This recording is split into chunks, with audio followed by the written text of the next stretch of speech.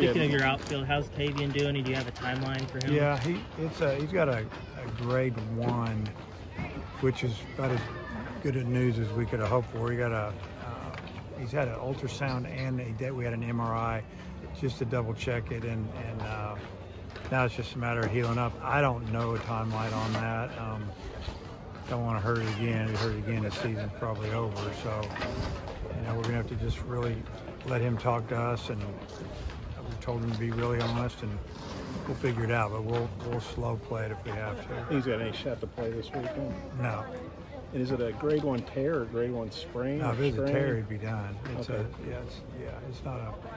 So it's strain. As far as I know, I mean, what am I? I'm not a doctor. I don't have any idea, but it's grade 1's all I know. Grade 1, it's not torn. But it's not torn. So whatever that's called. Okay. With Tygart, is he still on track to pitch this weekend? You feel good about that? Yeah, you'll see him this weekend. Have you ever thought about possibly starting him to maybe manage his workload easier? Wow, you must be reading our mind.